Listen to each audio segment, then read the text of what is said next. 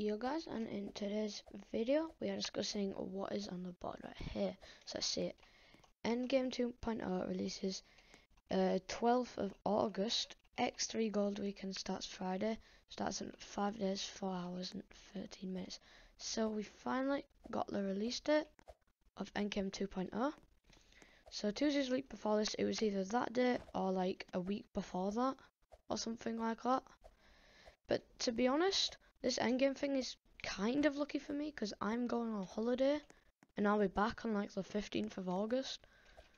So I got a week left until I can play Endgame 2.0, which is pretty good for me. But I'll still obviously play Collector Pass 1 on holiday, but just not as much.